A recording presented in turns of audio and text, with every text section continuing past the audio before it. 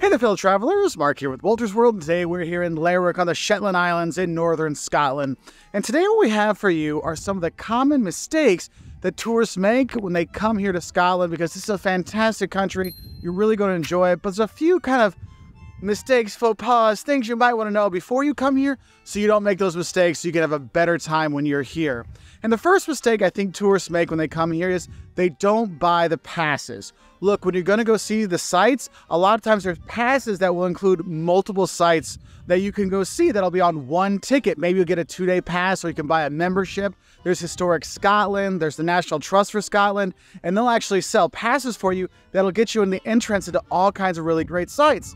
And the thing is, if you're going to see more than like 2 of the sites, it pays for itself. If you just get like a short, traveler's ticket kind of stuff, it's well worth doing it. So make sure you're saving some money that way. Don't leave money on the table, okay? Now, the second mistake we see tourists make when they come here is they think that everyone will be glad to take their Scottish pounds when they leave Scotland. For those who don't know, you use the British pound here in Scotland as a currency, but there's also special notes from Scottish banks, from the Royal Bank of Scotland, the Bank of Scotland, Clydesdale Bank, that are Scottish pounds. So you can have 4 different versions of a 20-pound note or a 10-pound note. And the thing is, when you leave Scotland, not everybody really likes the Scottish pounds. Now, everywhere in Scotland, people will take it. In most places in England, they'll take them as well. Some people might not, like they might not be too happy with it, but it's just one of those things to think about. But the big issue is when you leave the UK and you try to exchange them at an exchange house. Like if you're in Hungary going there and trying to exchange, they might not take them. So it's best when you're leaving to try to get some of the pounds, let's say, from Bank of England instead of the Bank of Scotland, Royal Bank of Scotland, or Clydesdale Bank. So just have the heads up on that one. Now, my next mistake actually is going to deal with Edinburgh, because I know most of the tourists that come to Scotland just go to Edinburgh and kind of take off. And so I think a good mistake I see people make is when they see the tourist map of Edinburgh, they think it's flat there.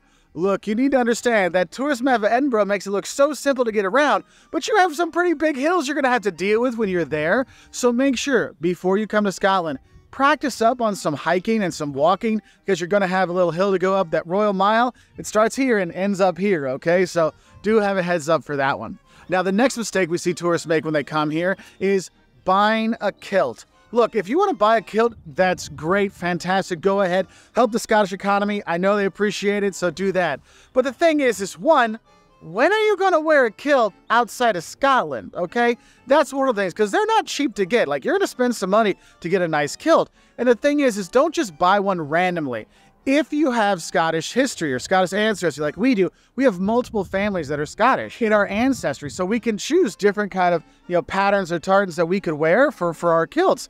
The thing is, if you have a history and you want to buy one, find out which clan you are and get that one, because you don't have the wrong one out there.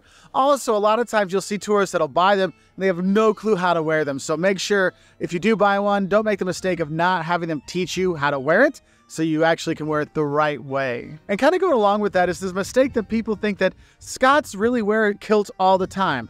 Look, they don't wear kilts all the time. It's more like if they work in the tourism industry, they might have it on, or if there's like a formal gathering, like a wedding or something like that, then they might wear them. But in general, yeah, you're not seeing too many kilts around, all right? Another mistake that tourists make when they come here to Scotland is they just go to Edinburgh and Glasgow with maybe a day trip to Stirling in between, and then they take off. You really need to get out and explore Scotland. This place is gorgeous. We're here in the Shetland Islands, and seeing the cliffs up here, seeing all the islands and the coastline, seeing the stone structures, the blocks and stuff like that. It's so cool. Trying to go find Nessie at Loch Ness, going to the Isle of Skye and see the waterfalls there. Oh my gosh, the formations there. Going through the Highlands. It's just such a beautiful country, and you got to get out there and enjoy it. And the thing is, though, most people just stick Edinburgh, Glasgow, maybe Stirling, and take off. You need to get out more. And I think the reason why is actually probably our next mistake. And that mistake is people give up on the thought of driving here in Scotland. Once they hear they drive on the left side. I cannot tell you how many people have written to us and called us and talked to us saying, I'd love to go to Scotland, but I'm scared to drive on the left-hand side of the road. So don't come.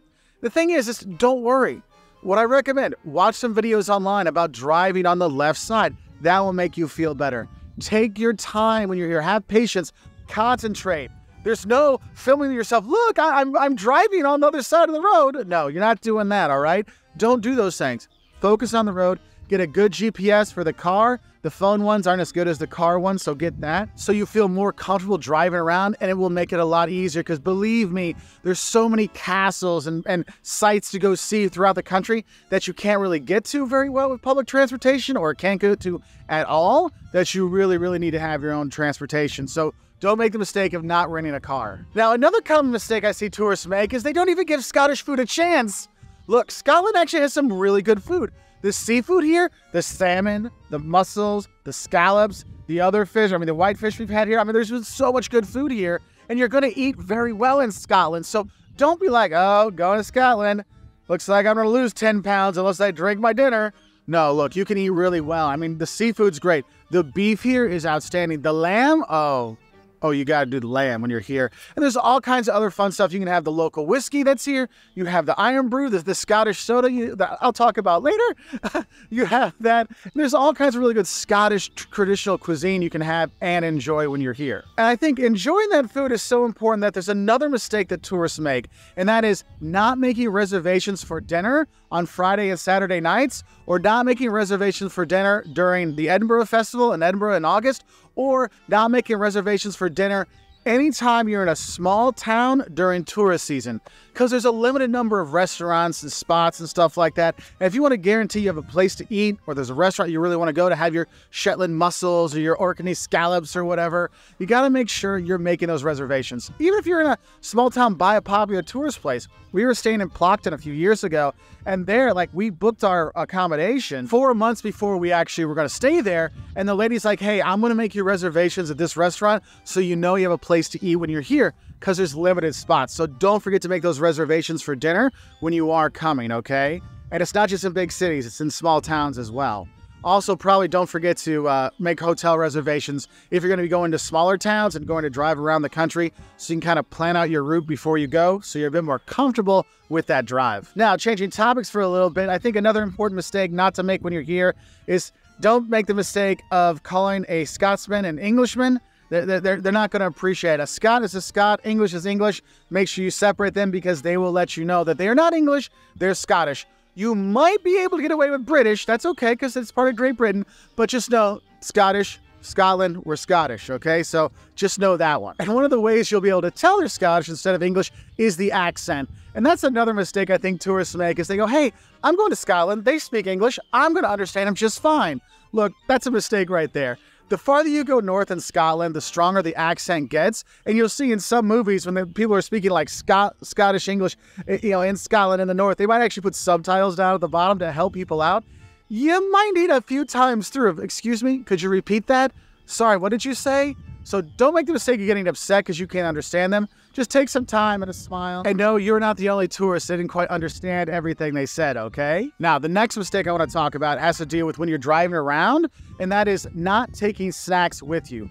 Look, you need to have some snacks in your car, because a lot of times you have long drives, there's no shops along the way, no pub along the way, and you're going to get hungry. There might not be anything around. So make sure you throw some bags of stuff in. Get some of the local snacks when you're here. Get the caramel wafers or stuff like that when you're here. There's a lot of good Scottish candy and treats, the Scottish shortbread. You have these things that sit well in your car, no big deal, and you can just nibble on them. Grab some drinks as well. It's very important. So you have that. Another mistake I see people make is they don't look up the local festivals. Look, Scotland has so many crazy fun festivals you can go to all throughout the year that, you know what, take a gander. Visit Scotland. Their website, I'm sure, talks about all the festivals around the country, and see if you're coming in October or January or June, what's going on. It's just stuff I could come see. Apelia, that's where they burn a Viking longboat here in Shetland and Lerwick. They do that the last Tuesday in January. You want to go see some Highland games? When is that going on? When can I see some of those? Maybe you want to go see a football match or a rugby match, or heck, you want to go down in the Fringe Festival in August. You have that in Edinburgh. There's so many cool festivals that a lot of people, I'm coming to see the sights, but don't realize to meet the fun people here in Scotland, it's the best way is to go to the festivals and meet them there. So don't forget to check out those festivals, okay? And my last mistake I see tourists make when they come here to Scotland is when they get that iron brew, the Scottish soda, they see it and they think it's orange. Look, iron brew is the color orange, but it's the taste of bubble gum. So just be ready for that, because the first time you have it, you're like, oh, I'm going to have a nice orange soda, and you're like, oh, That's bubble gum. That's kind of weird, but it grows on you. Don't worry, you're gonna like it when you're here, so make sure you try it, but just realize it may be the color orange, but it's not really the flavor orange, all right?